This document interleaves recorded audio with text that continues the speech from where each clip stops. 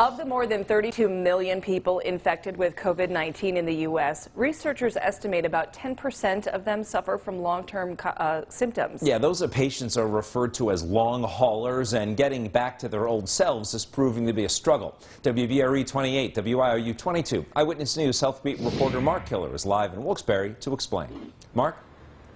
Good evening, Nick and Candace. Many of these long haulers often lose their sense of smell and taste. But can the brain be retrained to help recruit those lost senses? A chronic illness researcher I spoke to says yes. So it's so intermittent, which is kind of really weird. Nearly 5 months after recovering from COVID-19, Ted Wampole still struggles to fully regain his ability to taste and smell. Well, I was out with some friends and I had a sip of beer and it tasted great. And by the time I had the second sip, it was gone. Although he says the tastes and smells seem to be coming back stronger lately, he'd like to accelerate that. People talk about therapy, that you can try to, teach your olfactory sense how to work again. I just wanted to cry out, why can't someone just fix this for me? The chronic illness researcher and director of the Gupta program claims he can. These systems in the brain can be reduced, can be switched off through various specialized brain retraining and neuroplasticity techniques.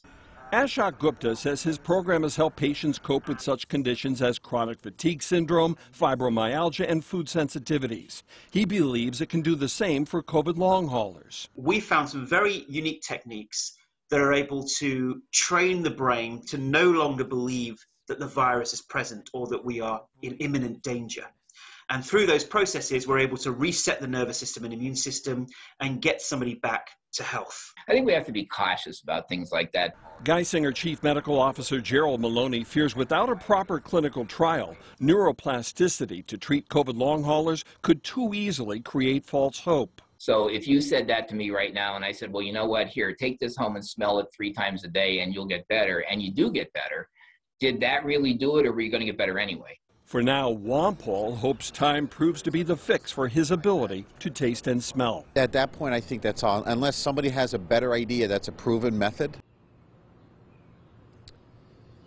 Gupta says he's treated about 100 COVID long-haul patients with his neuroplasticity techniques, and while he claims good results, he admits a proper clinical trial is needed to back up the evidence. He plans to carry one out in the near future.